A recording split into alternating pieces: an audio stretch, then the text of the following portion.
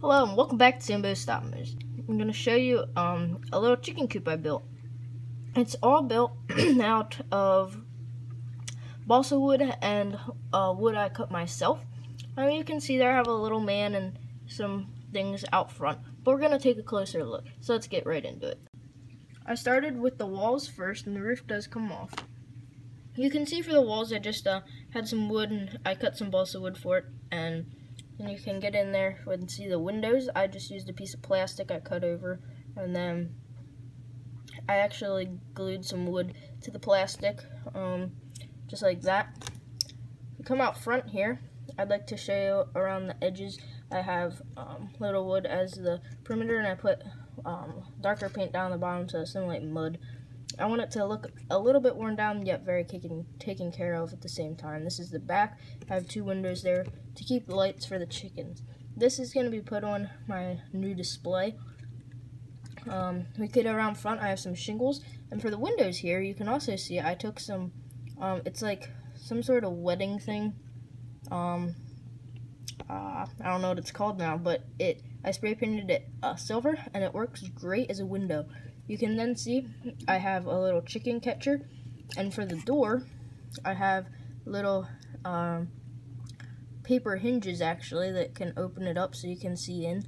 I have a little knob there made out of wood and a little sign that says Happy Hands.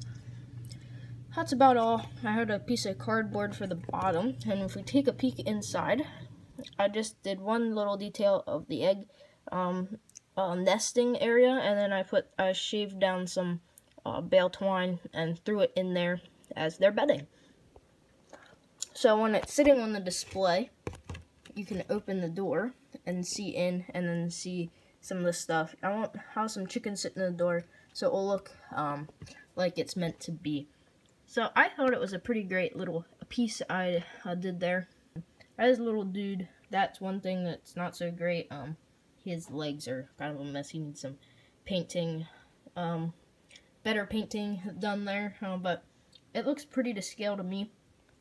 For the roof was actually the most time consuming.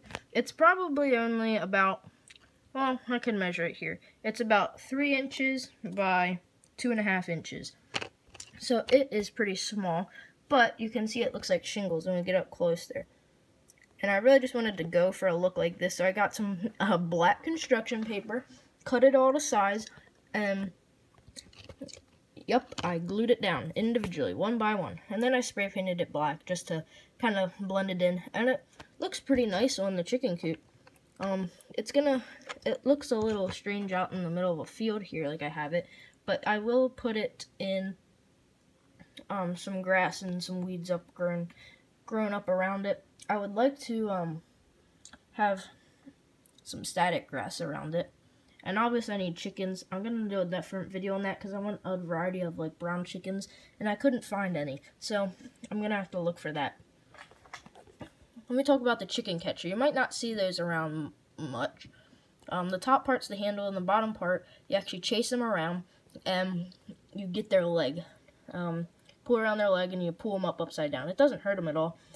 Chickens can be very hard to catch sometimes, and they're very stupid, so if you don't have your little pet chickens. So right there, that's another piece of like chicken wire I rolled up with that wedding stuff. It's originally white, but that's how that goes.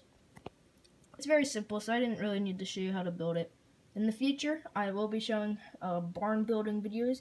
I would like to anyways, so make sure to stay tuned for that and subscribe.